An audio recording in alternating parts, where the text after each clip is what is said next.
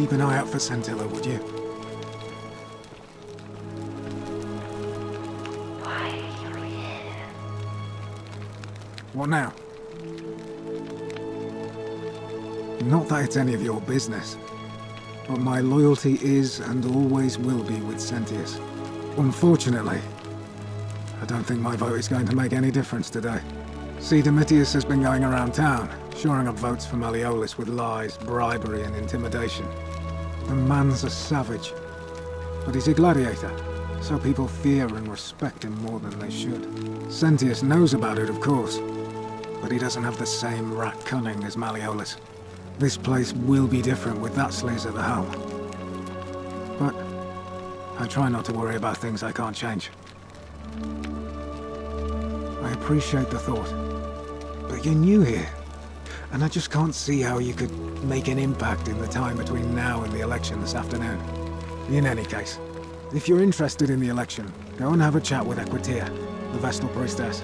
She'll be overseeing proceedings. What business is that of yours?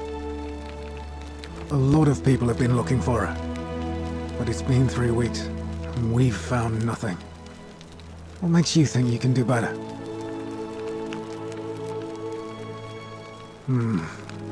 I suppose that's true.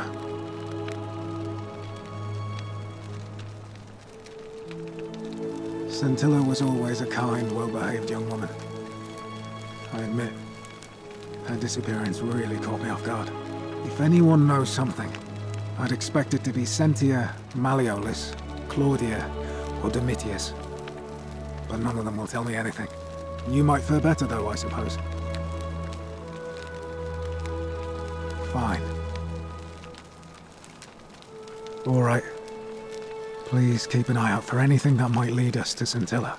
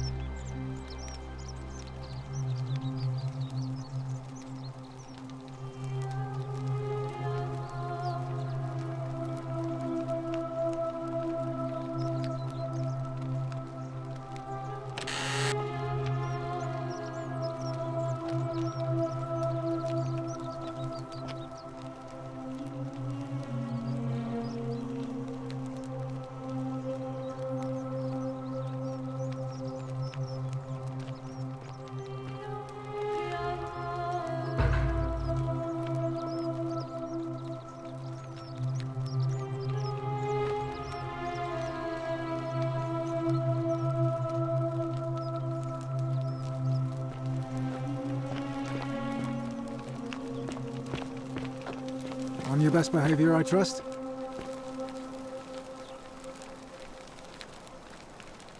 What have you discovered? What? Really? I swear, I searched her room top to bottom and never saw that. I wonder how I could have missed it. Strange, but well done, I suppose. But it's odd. It was only a few months ago that St. Hilda's friend Yulia let slip she was planning an escape of her own. And yet, Yulia's still here. You should go and speak with her, find out if she knows anything. She lives in the villa next door. Fear is proof of a degenerate mind.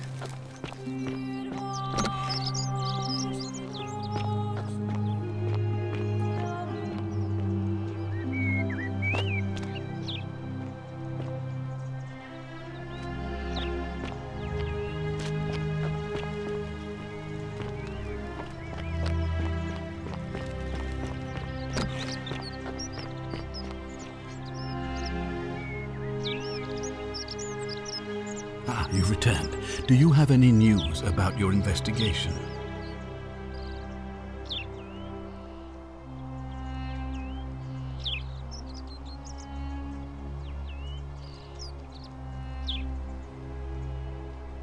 Thank you. I'll be waiting here for news.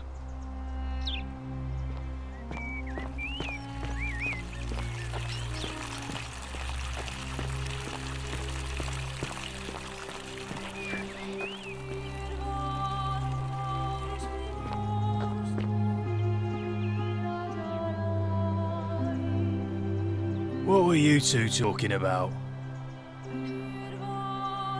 Don't play dumb. I saw you. Having a shady little chat with old man Sentius up on his balcony. What's he offering you? Money? Favours? What's your vote worth to him?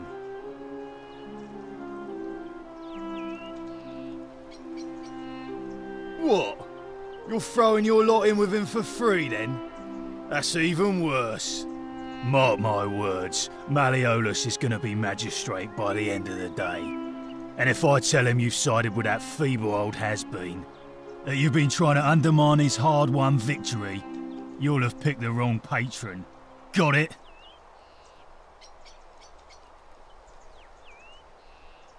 Good, then stay out of it. Nobody likes Caput Murdae foreigners interfering in an election.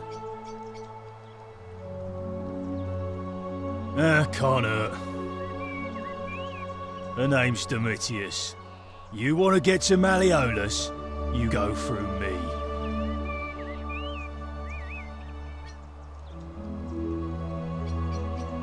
Too bad. He's busy. Unless... No.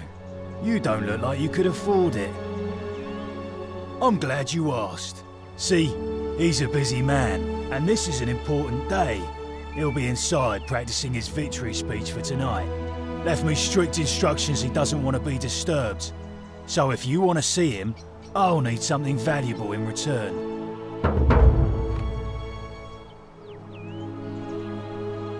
Dunno. Something good. Bribe? That's such an ugly word. What I'm looking for is more of a tribute. To me, your soon-to-be patron. Just make it good. When Malleolus wins the election, yeah, this place will change. You won't even want to leave. You'll see. I think it's gone on long enough, and Malleolus is going to put an end to it once he's elected.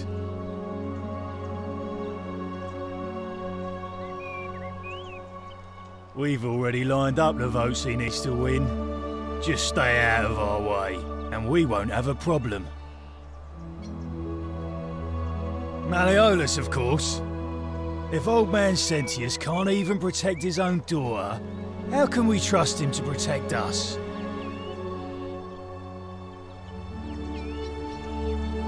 Listen, I don't abduct women. They come to me, and they keep coming back. If you know what I mean.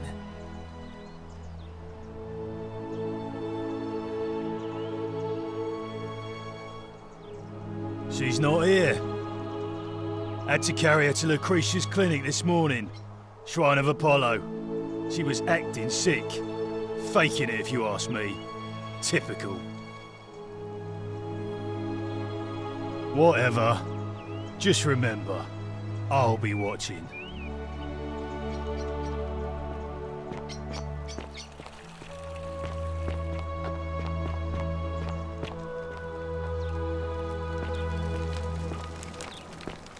Hey! You're not thinking about going into the cistern, are you? Good. You'd be eaten alive. Little runt like you. Nobody's told you about Hannibal? Ugh. Why do I have to do everything round here? So, there was this guy called Hannibal, right? Funny accent. Used to go down into the cisterns looking for junk he could clean up and sell. One day, a few weeks back, he comes out and tells me the cisterns are haunted. Said he could hear spirits wailing. Of course, nobody believed him, because who trusts a Carthaginian, right? Anyway, a few days later, he goes back in.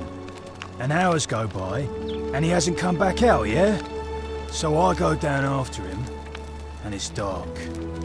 But in the distance, I can just make out his body, sprawled out on the ground. And hunched over him was something that made my blood run cold. No word of a lie. I saw a creature. Like the corpse of a man who'd been flayed. And it was eating Hannibal. What any sane person would have done. I legged it out of there and put a sign at the door to warn the others.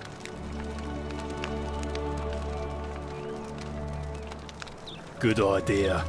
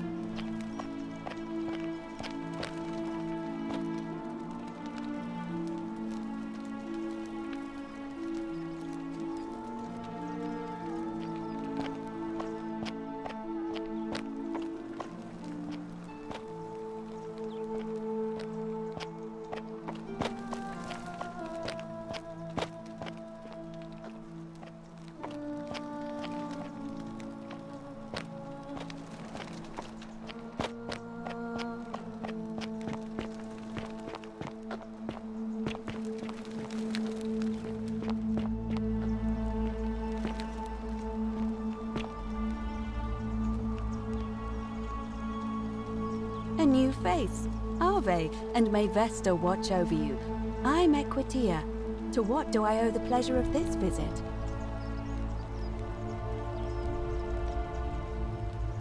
Oh my. I take it people are quite direct where you're from. I suppose it's quite charming in its own way. Usually, however, you wouldn't simply march up to a Vestal priestess and without due formality or courtesy ask, "What is your story?" The proper approach would be to arrange an introduction through a mutual acquaintance in high office, by which time you would already know how to address me. And then you would find a way to satisfy your curiosity rather more indirectly. But to be honest, I've often thought what an unnecessarily formal way to communicate that is. So, let's do it your way. You just keep being yourself and ask whatever you like. It'll be a refreshing change. You know, I'm not entirely sure. But what about you? How did you end up here? Karen, you say? And nothing about that name seemed odd to you?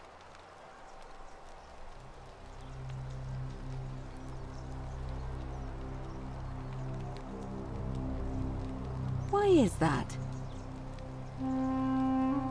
As you wish, but... I wonder if... No. I apologize. I don't mean to be cryptic.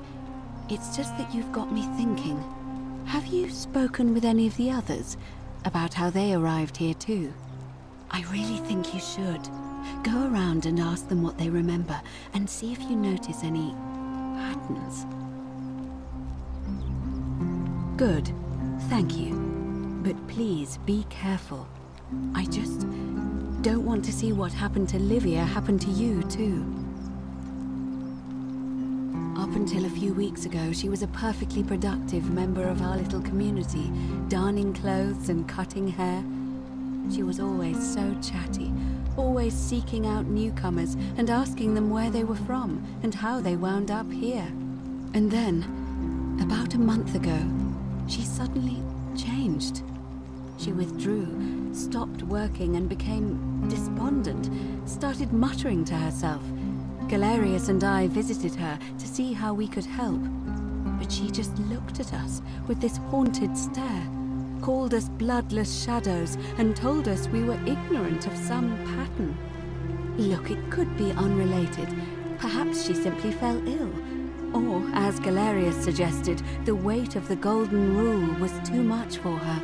But there is a small chance that she learned something, saw a pattern nobody else saw, and that it broke her. I just don't want to see that happen to you. So be careful, will you? Thank you. Now, go and follow the thread of truth through this labyrinth, and come back to me if you discover any patterns. I don't, I'm afraid. It seems to me we're exiled here until the gods judge us, one way or another. I'm quite sure it's the work of the gods, which is strange because they've never been particularly concerned with our misdeeds, as long as we've kept the peace of the gods. We ask for blessings, for good health, bountiful harvest, military victory, and in return, we offer praise, wine, incense, or animals. But here, it seems they require much more of us.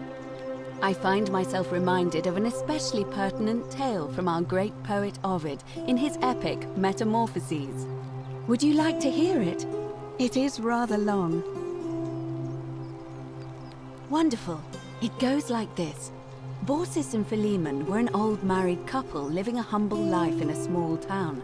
One night, the town gets a visit from a couple of vagrants. They go from door to door, asking for a place to stay the night. Of course, being vagrants, they're turned away sharply from house after house, 1,000 in all, until finally they come to the little cottage where Baucis and Philemon lived. Now, the kind old couple had very little to offer, but nevertheless, they invite these strangers into their house and offer them food, wine, and a place to stay. Immediately, the guests make themselves at home. They begin gulping down the old couple's wine, so much so that Baucis, the old lady, begins to worry they're going to run out. And then she notices something strange.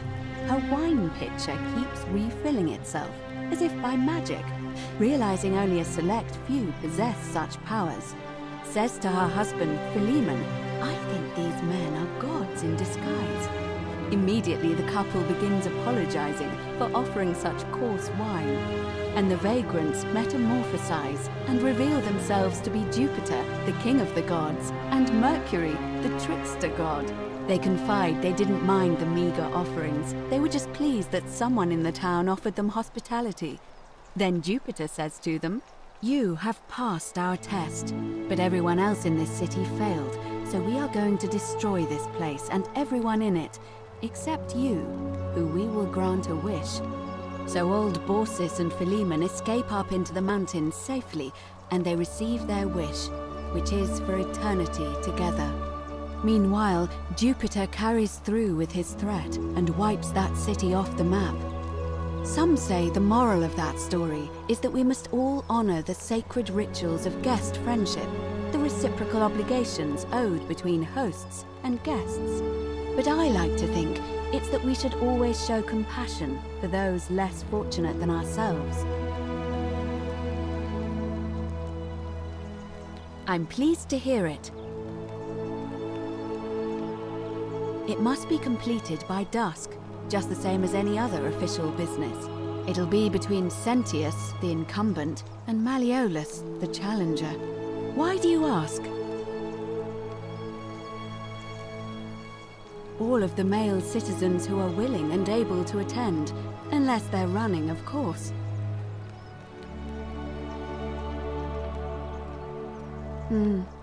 That's just the way it's always been, I'm afraid. It never sat right with me, either. There are some women who can vote, Vestal priestesses like myself, but in this case, given my role overseeing the election, I've decided to abstain. I can't allow the perception that I'm being anything but fair and independent, but if it's any consolation, there are other ways to influence the outcome of an election. By using whatever gifts the gods gave you. Nothing untoward, of course. I'm responsible for announcing it and making sure the procedures are followed. You can, assuming they're eligible and willing to accept the nomination.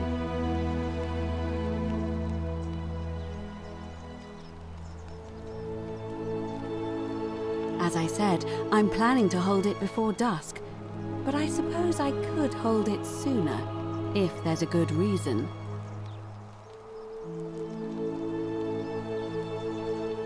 As you wish. Certainly. And did you notice anything? A pattern? Oh, well then. Keep asking people how they wound up here. I don't want us to rush to any conclusions yet. Livia's fate weighs heavily on my mind, and dictates we should be sure. Yes, you should ask the others first. Come back to me once you've acquainted yourself with the rest of our neighbors.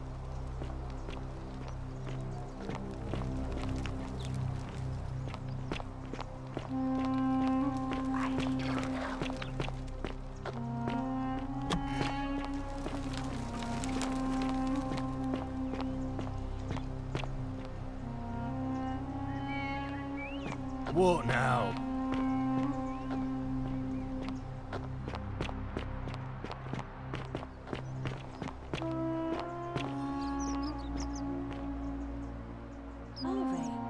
Name's Rufius. Better watch your step. Can't talk long, got to stay sharp, but family's from Seleucia on Tigris, Babylon province. But I've been roaming a long time now. Even joined the legions. The 6th, the one they call Ironclads. Same way as everyone else. Because we're all in grave danger. Is it not obvious? Magistrate made me toss it in the chasm. Stupid. Going to have to improvise now. you were dealing with what I am, you wouldn't be either. None of your business. In Troiti ipsam conventiula. If we have to. If I did, do you think we'd be having this conversation? I'll tell you this much.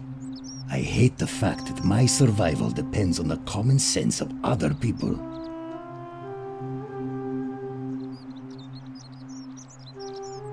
I mean, all these people just bumble along like nothing's wrong, while we're one bad decision away from being wiped out. Like the last lot of people who lived here. Seems like I'm the only one ready for what's coming. Whatever that is. And when it hits, it's everyone for themselves. You've been warned. I don't know. But did you ever get the feeling some of these statues are watching us when we're not looking? Like they're waiting for something. I don't like it. Of course I am. Meliodas. Not sure I trust Sentius. Couldn't even protect his daughter in a city without sin. How's he going to protect us?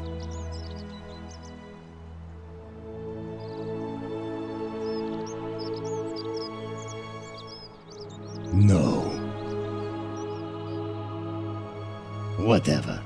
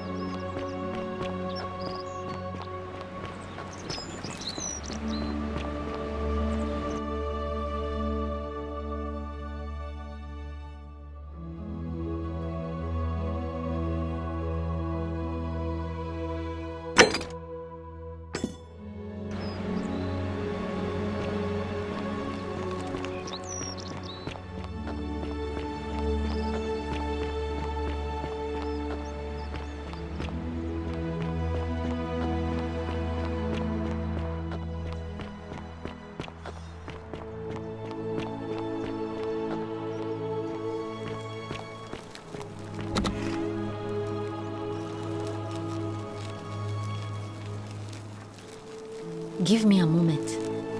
Sorry I'm such a mess. I just lost a patient and a dear friend.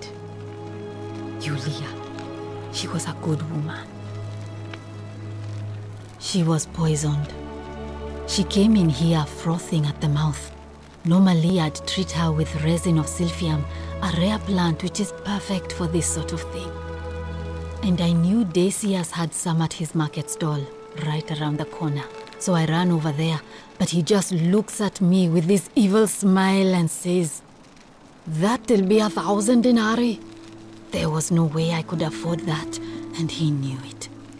Then that toad shrugs and says, "Supply and demand. I guess you don't value your friend's life that highly." Anywhere else, I'd just pay a thug to steal it from his stall, but there's no way I can do that down here with the golden rule. So all I could do is come back here and just watch her die. I kept on apologizing. And now I'll never know who poisoned her, or how they managed to do it without breaking the golden rule, or why she cursed that snake's cruel black eyes with her dying breath. Well, unless you have the power to bring someone back from the dead, there's really just one thing you can do. Get me that silphium resin. I'm going to have another patient in here soon. Could be in the next day or in the next hour. And I will not allow this to happen again. I don't care how you get it, but you have to make it happen. Because if I lose another patient this way, I swear to the gods below, Not even the Golden Rule will stop me from marching up to that Genetri foot to toe and scratching his eyes out.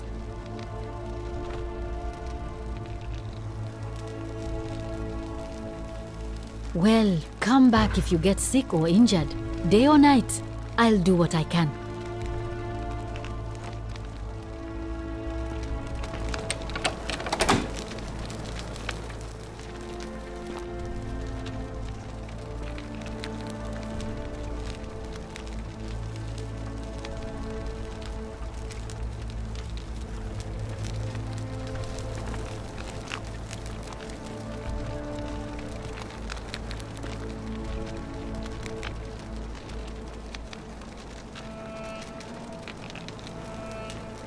May Apollo keep you safe.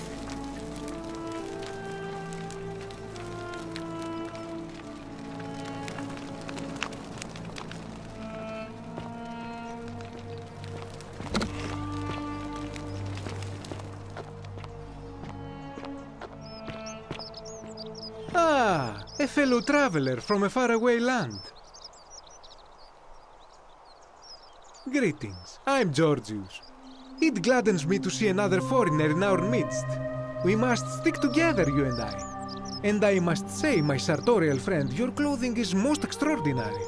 Leather boots in place of sandals, trousers with precise stitching, and such a curious design. I have traveled distant trade routes from the markets of Damascus to the farms of India, and never have I seen anyone dressed quite like you. Tell me, I must know. From which exotic part of the world do you hail?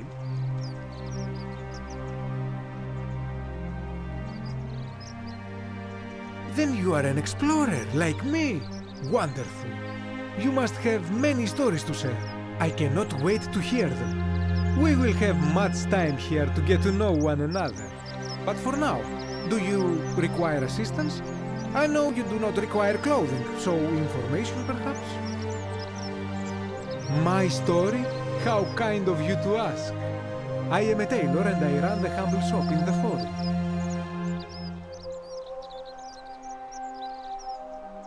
A good question. A very good question indeed. And I would be happy to tell you if only I could remember it clearly myself. Fortune smile on you, brother. I remember I had just been to Rome to sell an extraordinary selection of wares. And drowning in coin, I decided to celebrate my success. I rented a prestigious villa by the Tiber, invited over a few select friends, and we began making our way through some of the most exquisite wine money could buy. Quite a lot of it, in fact. Now, I have had visions and awoken in strange places before. I have even found myself naked in the desert sands more than once, but none of that compares to this. This time, I remember people screaming, then falling into a void as empty as time before creation, gasping for air, and then nothing. When I regained my faculties, I was lying naked by the banks of the Tiber, gods know how many miles from my villa. Indeed. I'm lucky I was carrying a little extra weight. I believe it kept me afloat. In any case, it seems I'd been rescued and resuscitated by a benevolent stranger.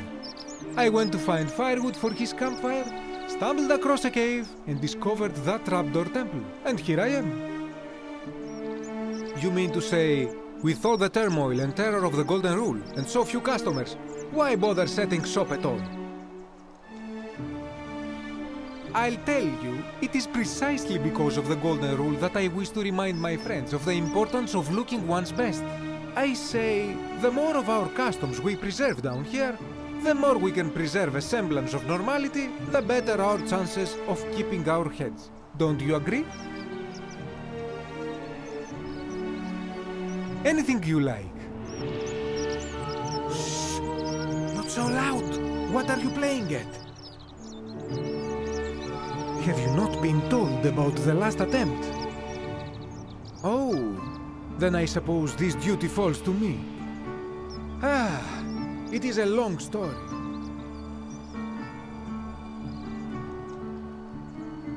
Of course, the first question any of us asks when we first arrive is, How do I escape? It is only natural after all. And scaling the chasm wall is out of the question, for it is simply too steep and too far.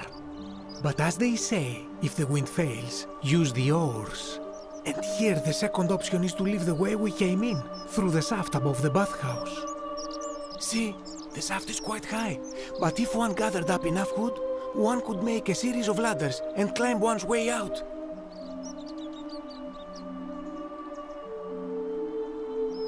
They have! I am getting to that. There was an attempt, made by resourceful fellows who lived here some years ago. They even decided to keep records of their escape attempt for posterity. Unfortunately, as soon as they began to carry the first ladder down the hallway, they heard a godlike voice shake the entire city, and that, tragically, is where their tale ends.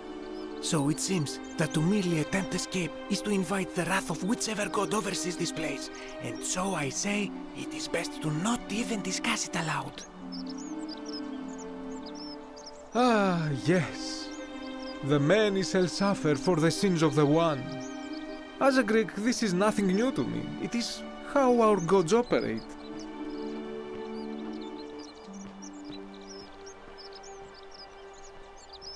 That, my friend, is quite the dilemma. But after some reflection, I'm leaning toward voting for Malleolus. I do not enjoy the thought of another visit from Domitius if I voted the wrong way. Nothing comes to my mind, my friend. I hope that our paths cross again soon, my friend.